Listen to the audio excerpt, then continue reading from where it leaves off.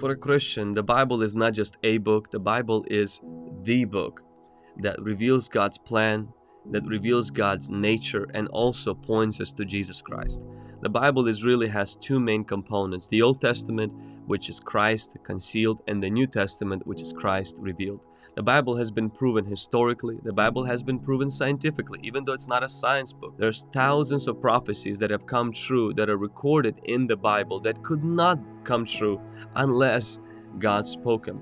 I mean, about 333 prophecies just concerning Jesus Christ. That's just mind-blowing. The Bible also has been verified by Jesus, because Jesus, He said that the Bible is trustworthy.